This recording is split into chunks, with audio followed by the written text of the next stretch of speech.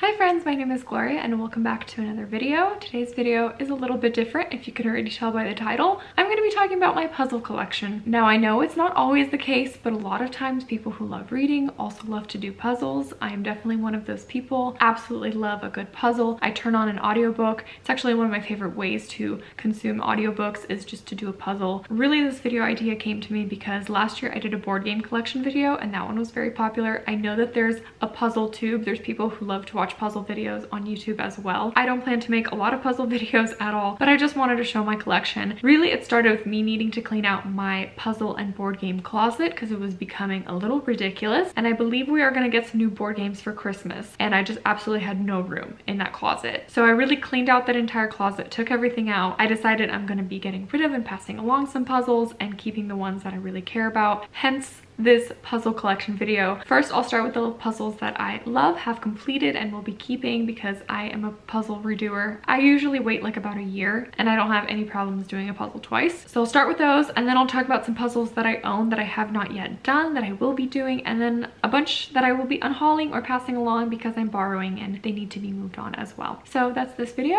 Appreciate you guys watching. Let's get started. I'll start with the brand Gallison. So this is the very first Gallison puzzle I received. This particular brand is really popular in Barnes & Nobles. They always have this brand of puzzles there. And I love this one because it's two separate puzzles and they're quite small. It's a coffee and a donut and they're fun little shapes, so the edges are really unique. Thoroughly enjoyed this. I've done this several times. Fantastic puzzle and it makes a great gift. The other Gallison puzzle that I actually received for Christmas about 3 years ago now is this lovely bird and orange, and there's even little bees on it. I've done this one a few times as well. For me, Gallison puzzles are pretty good quality and the pictures are always really beautiful, so it's like the perfect combo. I really enjoyed them. And then the final Gallison puzzle I got last year for Christmas is this lovely USA map of state flowers. It's absolutely beautiful. It's a lot of fun. I've also done this one a few times. Another puzzle brand that I absolutely love is Flow Puzzles. Now, I've done a Flow puzzle that I borrowed from a friend of mine that was like a vase of flowers, and it was actually very difficult because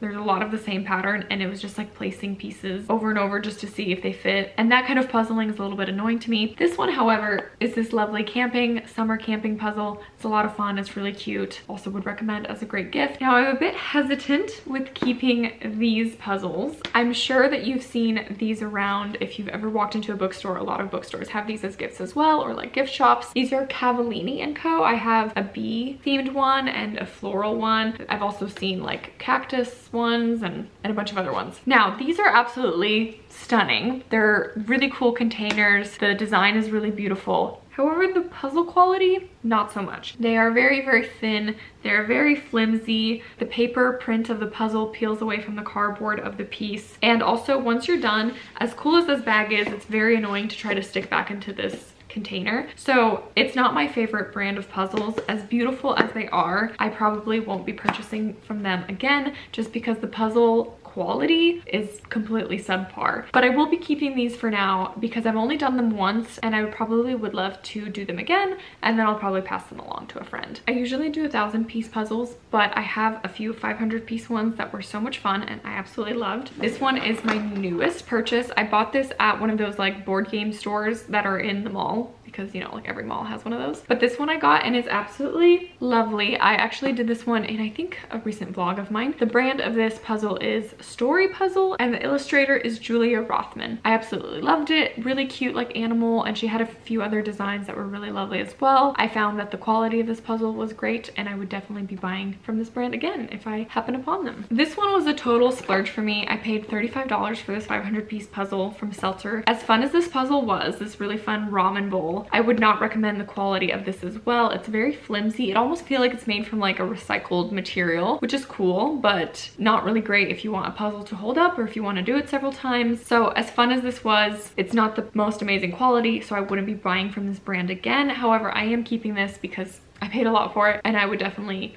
do it again as well. The other 500-piece puzzle I have is this one by Pomegranate Puzzles, and the illustrator of this one is Rebecca Campbell. This puzzle is called The Menagerie and it's like a bunch of zoo animals, on this like green background. This one was also a lot of fun. I've done this several times. Some of the edge pieces were really hard to fit and they aligned with other pieces, like they fit in multiple spots, which I find always quite annoying when puzzles do that. So again, not my absolute favorite quality of a puzzle. So I'm not entirely sure if I would buy from this brand again. And this brand actually usually focuses on artwork, and I don't totally love to do artwork because they're usually a lot more harder. We'll get to that later. Next up, I have this 1,000-piece puzzle of this lovely bird and squirrel winter scene. It's very, very cute. I did this last winter time with my mom and it was a lot of fun. I've never heard of this brand before, Falcon Deluxe, but deluxe is the right word. These were probably the most highest quality puzzle pieces I have ever felt. They snapped amazingly into each other and they fit perfectly, and like they only fit into their corresponding spot. I've never seen this brand in any stores before, but I absolutely loved it and would definitely buy more from this brand. A little backstory, and you'll see as this video goes along. During early 2020 lockdown, during the pandemic, OfferUp was a very dangerous place because I got a lot of plants there, my husband got a lot of exercise equipment, and I got a lot of puzzles. This like older man was selling a box of puzzles for $30, and there's probably about 50 puzzles in there. The box was a mix of really nice puzzles like this and some not so much ones, but overall that was a score because I paid 30 bucks for 50 puzzles, which is ridiculous. And I found some really incredible puzzles, this one being one of them. Another 1,000-piece puzzle that I got as a gift is this beautiful like fairy forest woodland woman, and this is Art and Fable Puzzle Company, and this is like a velvet puzzle. The material of this puzzle is almost similar to that like velvety smooth covers that some paperbacks have. This puzzle is very fun to touch, and it actually came with like this size and art piece print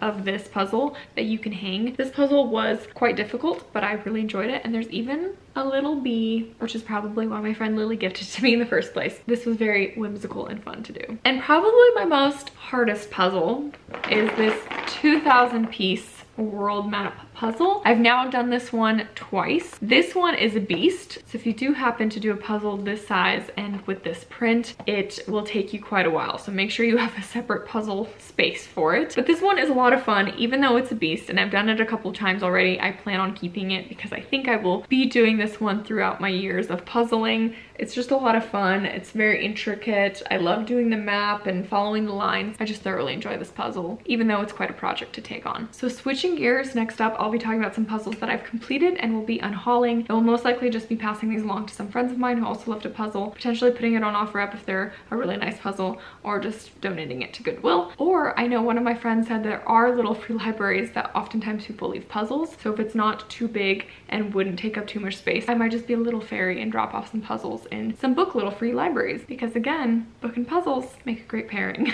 So the puzzle that I actually just completed yesterday is this really lovely circular puzzle by Ebu, which is actually a brand that I've wanted to do, and I really enjoyed their pieces and their puzzles. This one I'm just borrowing from a friend, so I will be returning it. I am keeping my eye out for this brand if I ever find any of their puzzles on sale. I also think I featured this one in a recent vlog, but this was a donut puzzle, and it came in this really fun bag. I found this in a little free library, and it says, I did this puzzle and now it's your turn, and you like write your name and the date you finish it and you pass it along. I will 100% be putting this in a little free library. It's the perfect size. It's a small puzzle. It's a fully wood puzzle, so it's like laser cut. It's really high quality design. I looked up this brand. It's Trove Puzzles. They're very, very pricey for the tiny puzzle that you get, but they are really high quality and they're made out of wood and they're really cool prints and stuff. So this would also make a fantastic little gift. The next 7 puzzles that I'm going to mention all came in that box of 30 puzzles that I bought, and I've done quite a bit of them and mostly have enjoyed them, but I just will be passing them along because they're not like my favorite design ones, and I just don't need to own them anymore, and I don't see myself doing them again, so I will be passing them along to other friends.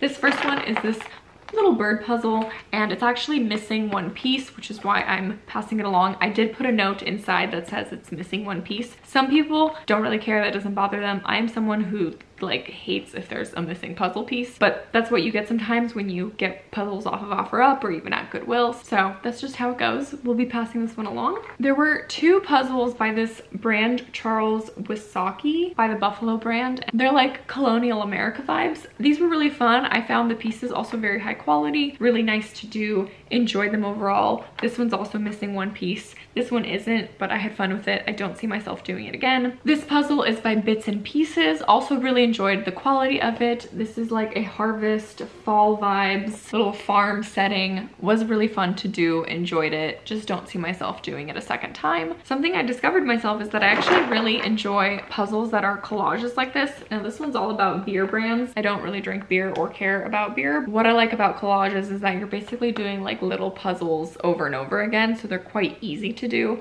They're an enjoyable experience, but I will be passing this along and maybe someone who loves beer would pick it up. In a very similar vein, another collage puzzle is the Springbok movie poster puzzle with like old school movie posters. I will admit that I haven't seen most of these. This was fun and I enjoyed this brand and the way this puzzle went, but I don't really need to keep it. And this one I'm the most hesitant to give away. I still may keep it. It's this 1,500 piece puzzle of the US and like major landmarks. So you have the Space Needle, the Golden Gate Bridge, Mount Rushmore, New York City, Washington DC Monument, Chicago, Hollywood, a bunch of street signs, like different highlights of the US. It was a fun puzzle. It was a bit of a beast as well, and I enjoyed doing it, but for some reason I don't see myself doing it again. That's why I put it in my unhaul pile. I have two puzzles that were actually gifted to me, but I will be passing them along. The first one is this Farmer's Market 750 piece puzzle. This one my mother-in-law gifted to me and I really enjoyed it. I've actually done it I think 2 or 3 times now, but I've done it so much that I don't see myself doing it another time. This one was gifted to me by a friend of mine who knew I love puzzles. It's this like camping scene, and I love Ravensburger. Ravensburger is a great puzzle brand. Their quality's top notch, but for some reason this one I just found kind of frustrating to do. There's a lot of very similar pieces, but I just really don't think I'd ever do this one again. And in a very similar vein, puzzles that I'm glad I did once, but I will never do again because my gosh, they were hard. This one is this Pretty Peacock puzzle. This is so hard because everything's the same. There's zero distinction except, you know, maybe this part. Doing all of these was so hard and it just takes too long. And it's just one of those things where you just have to divide the pieces by shape and then just keep trying until a shape fits. So it kind of takes away from the puzzling experience. Also, remember when I was talking about art pieces that I don't like doing? Starry Night. I really did not like doing this puzzle. This one was a challenge and very hard because also the pieces were very similar and it's all of that like impressionist painting, so it was just very hard to tell the pieces apart. I'm glad I did it, but I won't be doing it a second time. All right, and then really quickly in the last category, I have some puzzles that I own that I have not yet completed that I'll probably be working on during this cozy winter season. That's when I most do my puzzles and perfect for the holiday time. Again, a lot of these I got in that box of 30, so some of them are super random that I would never pick out for myself at a store, but they came in that like huge box. So I got some random puzzles in here, and a puzzle's a puzzle, so I'm gonna do it. And when I'm done, I'll probably just pass it along if it wasn't a favorite. The first one though, I'm borrowing from a friend of mine, and that is this national park puzzle. It is also a collage, so it's like those little puzzles within a puzzle. This one will probably be my next puzzle that I do because when I borrow something, I like to return it on a somewhat timely manner. This one was in that big box. This is a 1,500 piece puzzle, so it's quite a big one. It's like this tropical scene. It's by Buffalo. This brand is really big in Target. This one though is very fitting for the season. It's this like cozy cat cabin puzzle by Cobble Hill. This one came in that big box of 30. There's a big cat. Kind of looks like Lexi, our cat, so I'll probably be doing this one after the national park one. Another collage puzzle, puzzles with heart. This is the same as that beer puzzle, but this one's classic cars. Again, don't really care about classic cars, but a puzzle's a puzzle, and this one's also a bit collagey. Probably would be fun to do, but after I'm done, I'll probably pass it along to someone who would enjoy this print more. Definitely a puzzle that's not really fitting for me. It's by Educa. It's this huge beer puzzle. Another one that's kind of collagey but also feels hard because there's a lot of similar colors, so I'm interested how that would go, but I do want to give it a try, but then I'll definitely pass it along. This is the puzzle that I'm most scared about, but I was shocked that it came in that box of 30. It's this huge Ravensburger puzzle. It's 2,000 pieces, so it's just as big as that one world map. However, the print is so similar, like all of these flowers look exactly the same, so that's gonna be really hard. This is the Palace of Versailles in France, which I've actually visited too, which is cool. I definitely want to give this a try. Ravensburger, again, quality is fantastic, but this just feels so hard. Like, I know this is going to be a very difficult puzzle. And then the rest, I'll just go through really quickly. Again, all came in that big box of 30. I'm not super excited about them, but I do want to do them, and then I'll probably pass them along. This first one is this Nutcracker one, which this one's actually kind of cute. 1,000-piece puzzle by Masterpieces. This is another bird one. The other one was missing a piece. I'm wondering if this one does too, so it makes me a little bit hesitant about it. This is by Audubon, also Masterpieces. Another collage puzzle. I actually forgot that I did do this one with friends, and it was a lot of fun, but I'm gonna put in my unhaul. Another White Mountain one that's very fall. It's about like a family raking leaves in front of their house. Not very excited about this one because this also just feels very hard. There's lots of brown, so I don't know about doing this one, but I'll keep it for now. There were two Can You Find It series. This one is like a bakery or store or something, like a little old school store, and it's supposed to be like an I Spy as you do your puzzle. And then this one's also like a kitchen scene and also an I Spy. I want to give it a try before I hate on it. And lastly, a Betty Crocker cookbooks White Mountain collage puzzle, and this 1,000 piece of like two women on a train, like an old school little like trolley train. I don't know, but those are some that I want to try. So there you have it. That is my puzzle collection. Puzzles that I own, I love. Puzzles that I own that I still want to do, and some puzzles that I've done, but it's time to give away. Oh, and I actually did forget, I was gifted this lovely puzzle sorter by my friend Lily for my birthday, so that you could put your puzzle pieces away and they're easier to sort, so you don't have to like take out bowls and stuff. This would make a great gift for someone in your life that loves puzzles. But besides that, thank you so much for watching this really random video. Appreciate you guys tuning in, and I will see you guys in another video soon. Bye.